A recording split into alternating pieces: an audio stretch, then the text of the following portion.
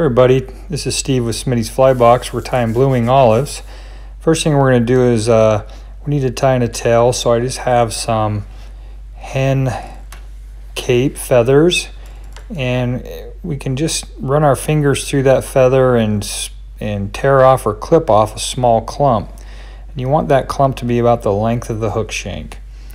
Once we have that measurement, we can carefully hold it on an angle and then just bring our thread around so it slightly rolls it up on top, and just tie down all those fibers all the way back to our tie-in point, which is directly above the barb of the hook.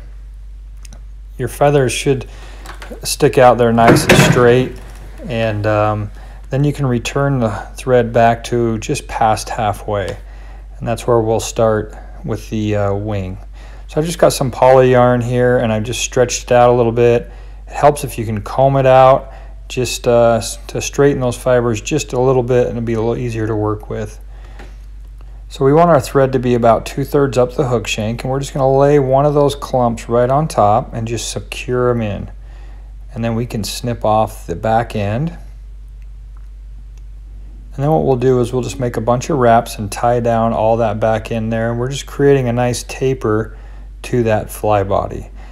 Now we want that wing to stand straight up, so we'll just hold everything back and just build up a bunch of thread just in front of that wing, and that'll help it stand straight up and look nice and neat right there. Once we've got that all tied in, now we can just take our thread back to our tie-in point, and you may need to move some of that yarn out of your way, and we can just begin dubbing the body forward. So we're just going to use a very small amount, a fine amount, and we're going to try to dub a nice tight body using olive. If we're tying a PMD or a mahogany dun or any of those other different colors, this is the only difference right here, is we'd use different color dubbing is all. So we're going to just carefully dub that body forward. It's always easier to just use a little bit and add as you need to. It's a lot of people use too much, and then it bulks up the fly and doesn't look very good. So we'll just dub the body forward till we get to the base of that wing, and that's where we'll tie in our hackle. So I'm just using some whiting dry fly saddle hackle, and there's the top side should be facing me. We're just gonna clear away a little part of that stem, and we can attach that feather right behind the wing. We're just making 3 or 4 good turns. If we need to tie down the stem in front of the wing, we can do that as well. And we'll come right back behind the wing, and we'll continue dubbing the body forward.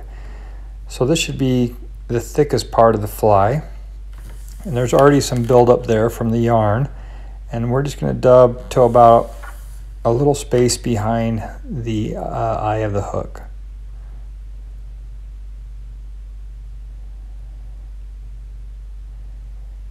So the hackle feather, the top should be facing us. Now when we turn and start wrapping that, the top will be facing forward. So those hackle fibers will tend to angle back.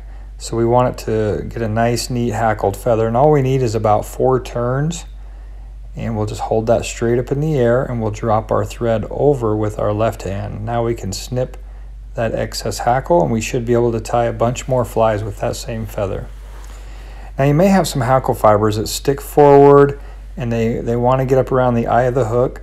So just take your left hand and just pull those back out of the way and make a few turns. Now we're just going to add another little ball of dubbing just behind the eye of the hook, and this just cleans everything up and makes it look nice and neat.